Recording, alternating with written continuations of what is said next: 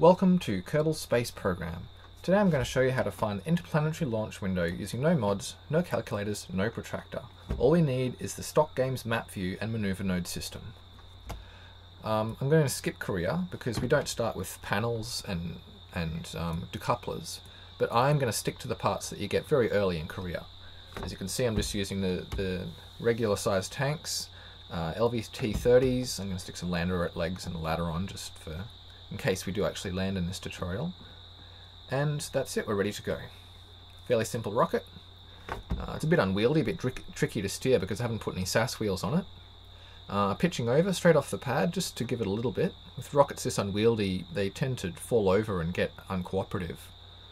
So we want to pitch them over just to keep them falling in the right direction. You can see that I'm dropping the throttle here.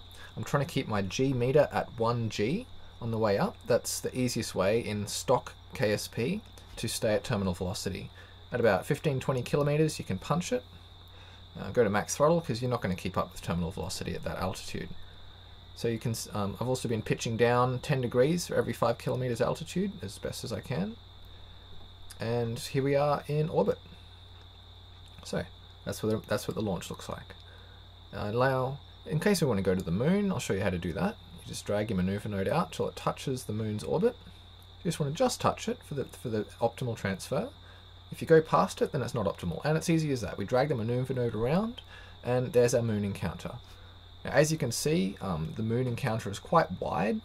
There's a large variation in burn times that will get you to the moon, and this is why crude methods such as doing your launch when the moon rises in the east actually work, because it really is this big. But we're not going to go to the moon today. That's not what this tutorial's about. We're doing interplanetary. So we're going to get rid of this target and zoom out, have a look. Where do we want to go? Let's go to Duna. What a lovely place. There it is over there. So I'm going to show you how to do this. First off, we need to get an orbit around the sun. I'm going to drop a node here, pull it out until we get to escape. Now the trick with this is you want to only barely get escape velocity. You don't want escape plus some, we want to barely get the escape. What this does is it gives us a parabolic orbit, which means that when we escape, our velocity relative to Kerbin will be very close to zero.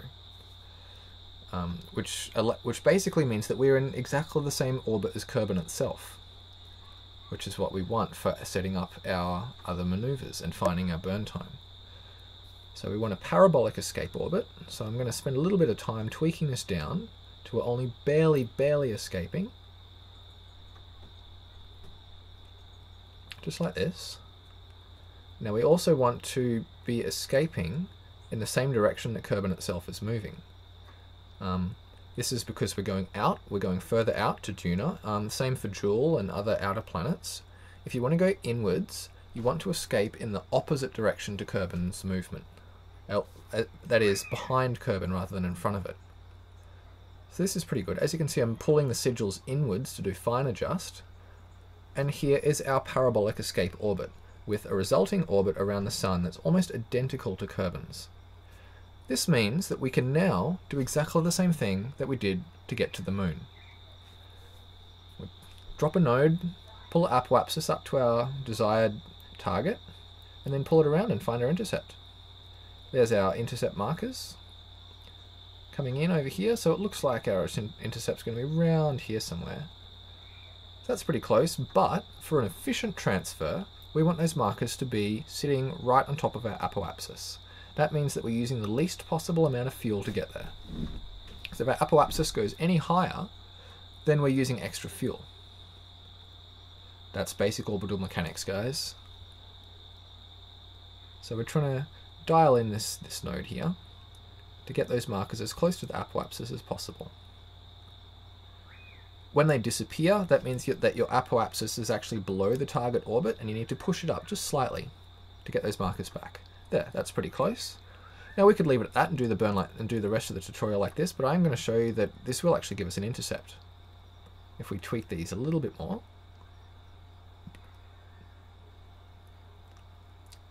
Approach is pretty close. I think the Duna's sphere of influence is about 50 megameters or so. So 600 is not quite there, but we'll have a look. There you go. There's our Duna intercept. Pretty close to the apoapsis.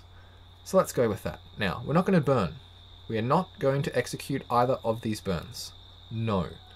What we're going to do is wait for Kerbal itself to be round at the position of that second node. When Kerbal is there, we get rid of these nodes, make a new node, and then burn. This is the plan. So, in order to execute this in the stock game without Kerbal alarm clock, which is what I'd usually use, we need to fast forward to the time of that second node. So we tab over here, zoom in to get the time. 62 days, 17 hours. So we need to warp for that period of time, but we can't warp when we're in low Kerbal orbit that fast. It would take forever, so I'll show you a different way to do it. We're going to go back to our ship. We're going to rip off the launch stage. Get rid of it, we don't want that. We're just going to grab this little piece here. We're going to test our lander legs at the same time so we can make sure this thing can actually land if we decide to land on Duna. We also need to actually launch the ship. So we're going to put our launch clamp on here and head for the pad and launch it. We're just waiting for the physics to start and then we'll drop the legs and launch the ship. What this will allow us to do is keep track of the elapsed time using the mission timer in the top left corner of the window. So, here we go, legs, couple, timer's running, now we warp. Because we're landed, we can warp as fast as we want. And we've also got a timer to keep track of how long it's gone. So we're just going to zoom to the sun because watching Kerbal is a bit visually confusing. So now we can see our timer ticking away, the planet's moving around the sun, warp is at max.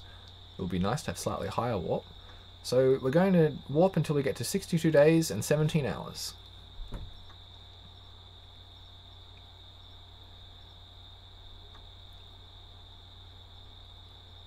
Getting there, halfway there. Maybe we need another level of warp.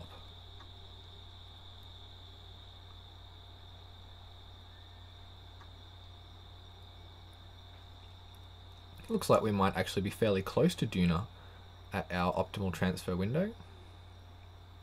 So you get to see what the alignment is like. This is where the numbers for the protractor come from. Here we go, 62 days, 17 hours, 40 minutes or so. So now that we're at the right time, we can switch back to our other craft, the one that we actually want to go to Duna in. Here we are. So we're going to create that first node again where we escape, but this time we don't want a parabolic escape orbit, we want a hyperbolic. We want to go all the way to Duna in one go.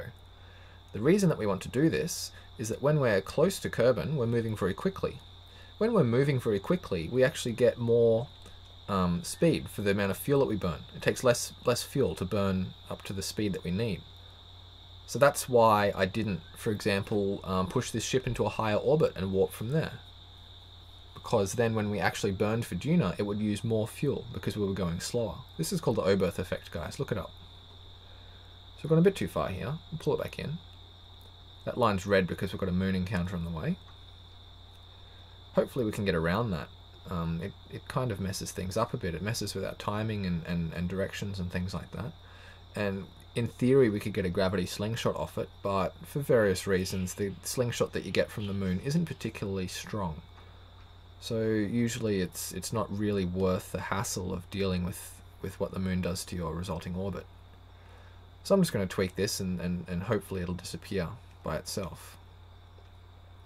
Pull our orbit back round so we can skim behind the moon. So it'll be kind of out of the way when we're going past. That will be nice. Just looking at these angles here, trying to get it all lined up. We'll go back out and see where we are in relation to Duna. So we've still gone a bit higher.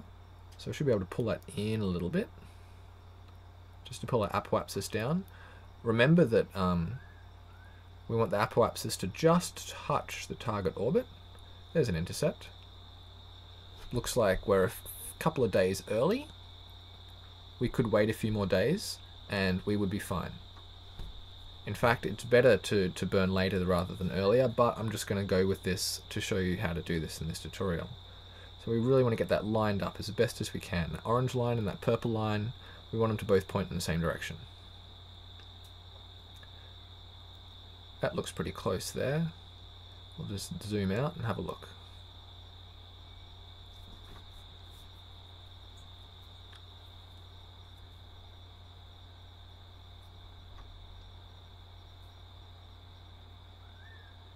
Just give it a little tweak there. Turns red because of our Duna encounter. Let me show you. Zoom out, and there it is. Duna encounter. Periapsis is quite high, so we're not actually getting it particularly close to Duna, but close enough. We can tweak it on the way there, which I'll show you in the second part of this tutorial.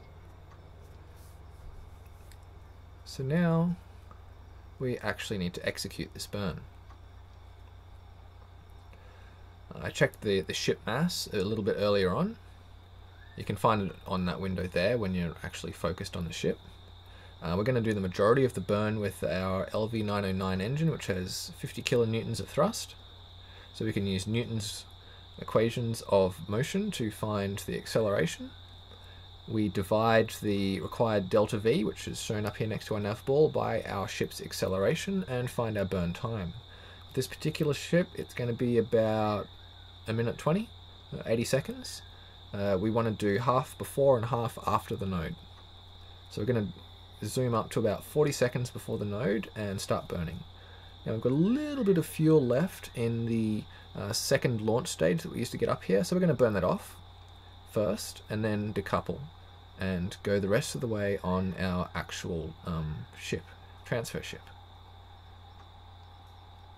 Here we are coming up on the node. Now I'm actually going to point at prograde rather than the node, because if we're adding a radial component to our burn, then we're wasting fuel.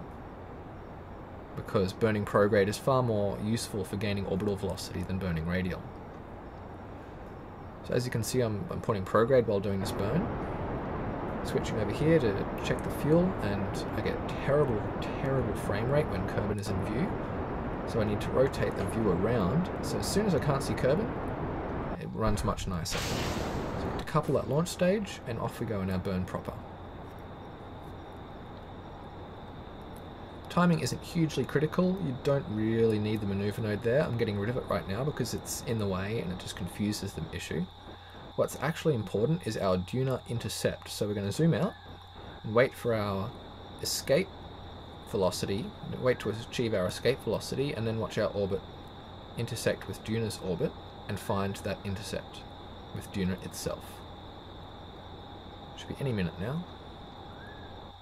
Here we go. There's our escape velocity. Must have changed colour because we avoided that moon intercept. So we're just going to feather it in now because the Duna is quite small. You need to be fairly delicate to find it. Even the tiniest little squirts of fuel, still moving fairly quickly. There it is. There's our Duna intercept.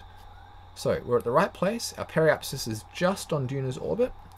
We couldn't do a more efficient transfer if we tried. If you use protractor, this is where you'll burn. If you use MechJeb, this is where MechJeb will burn for you. Hang in there for part 2.